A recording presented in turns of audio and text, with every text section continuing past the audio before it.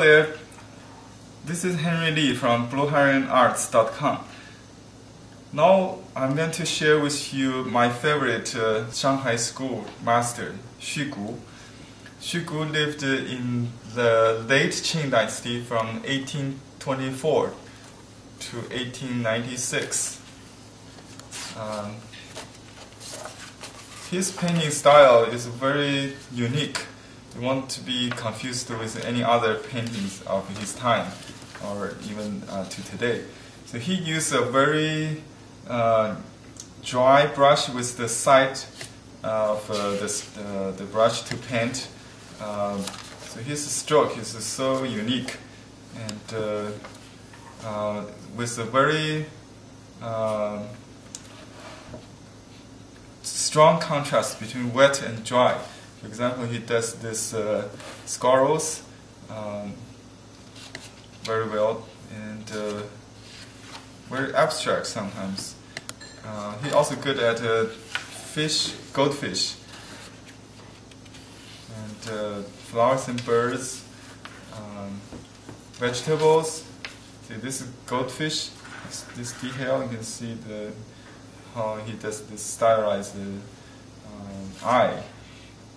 His goldfish always swimming downward towards the bottom of the pool. In many paintings, he described that fish doesn't know the storm of wave on the surface of the water. So it's a wish for peaceful life to sink to the bottom of the pond, the peaceful pond. And the squirrel is very unique. I love this texture a lot. Nobody can really reproduce his strokes like his signature. He used a lot of water to do fruits, so you can feel the juicy loquats in this painting, and the green peaches. We'll find that later. His birds is influenced by Hua Xingluo, is a Yangzhou artist. He does this loquat very good. I saw this original in Nanjing Museum. I think that's where it was collected. This crane, pine, and chrysanthemum is my favorite too.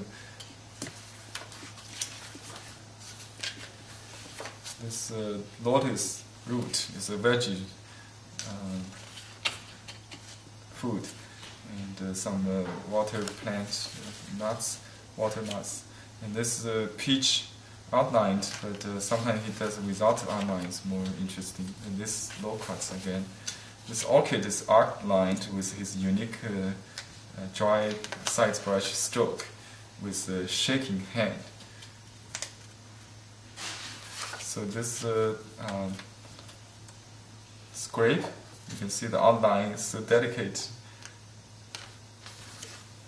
This cat, I learned his eyes, that's how he does the cat eye in my own cat painting. Fish again, and this side stroke brushwork for the leaves of bamboo, very Xu Gu style. This chrysanthemum. Look at the contrast between the fade, the watery, wet leaves with dry brush outlined flowers. This plum blossom is so modern. It's like a construction of different lines without really thinking about the likeness or the detail of the branch, but it looked like just like the plum tree. Very abstract, so to speak.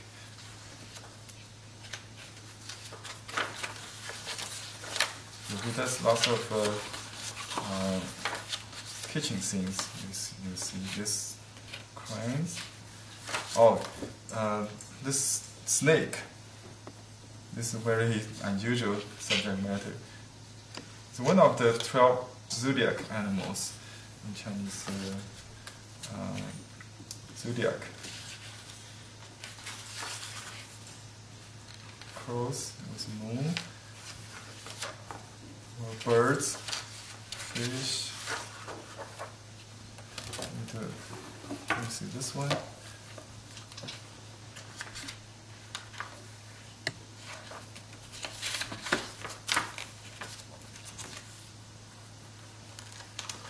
So he is most important Shanghai school artist.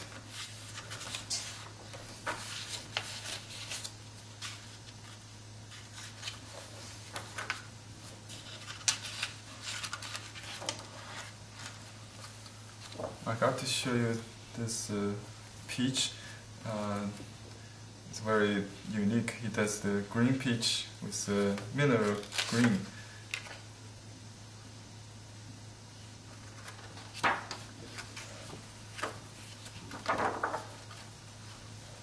Garlic and fish. Lotus root and the pots. Beautiful color.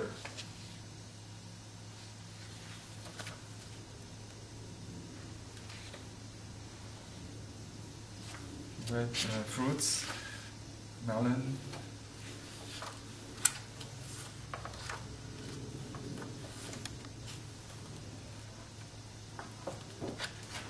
Okay, here another one.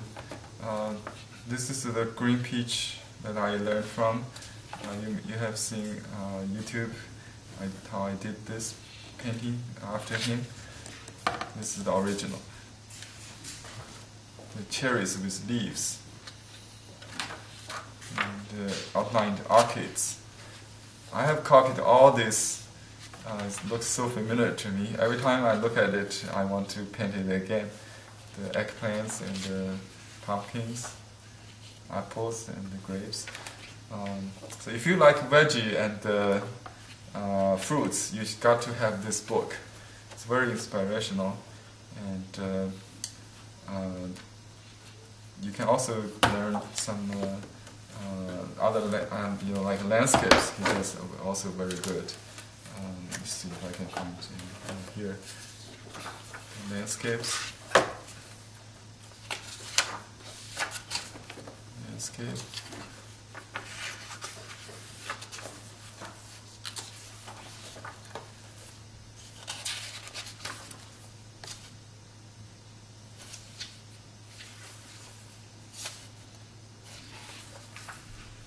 Beautiful, isn't it?